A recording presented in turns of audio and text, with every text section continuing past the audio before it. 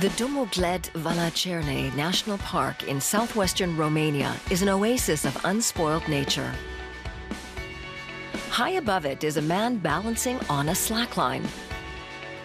Flaviu Cernescu is an acrobat and extreme athlete. He cycles, sits, and walks at dizzying heights.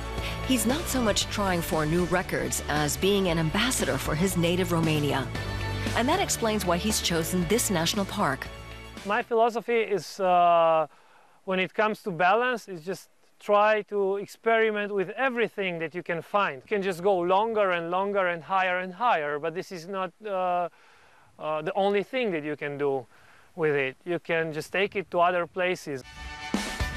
Cernescu is trying out his latest idea here, an illuminated slackline that he'll try to walk at night.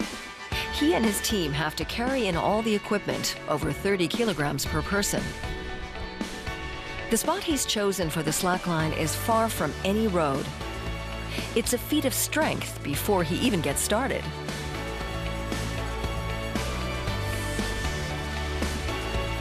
Doing a high line at night is hard because most of the balance comes from your vision. So when you can't see much, when you can't see the anchors, it's harder to keep your posture, to stay vertical.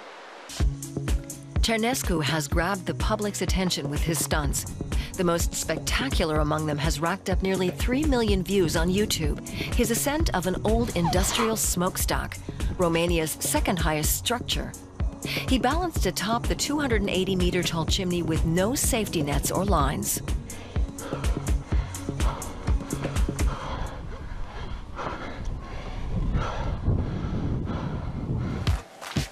Flaviu Cernescu is Romania's best-known extreme athlete.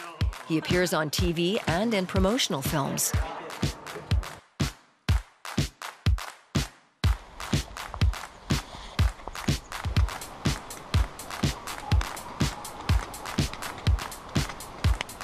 In 2014, he rode through his home region on a unicycle for a documentary titled Transylvania Dragon, covering over 2,500 kilometers and showing off his acrobatic skills at various spots along the way. He quit his job as a programmer to take part in the film and to pursue his dream, even though it meant a cut in his earnings. In order to do something really good in life, you have to focus on it. You have to give yourself to that particular thing. So for exploring my sport and for living an adventure life, you have to be free. You have to have more time for that. In the national park, his team sets up and makes the final preparations for the lighted line. The slackline's webbing is wrapped with reflective tape, so Flaviu Cernescu can see it in the dark. The first tests are run in daylight.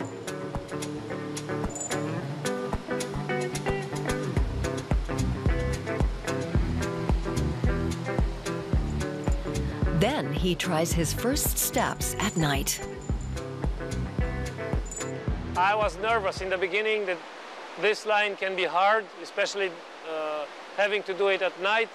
Some of the LED lights were pointed right in my eyes and I was blinded and I couldn't really see what was important for me.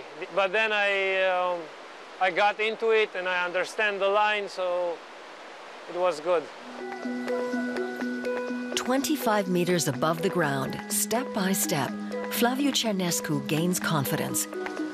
After all, it's just a question of nerves of steel and perfect balance.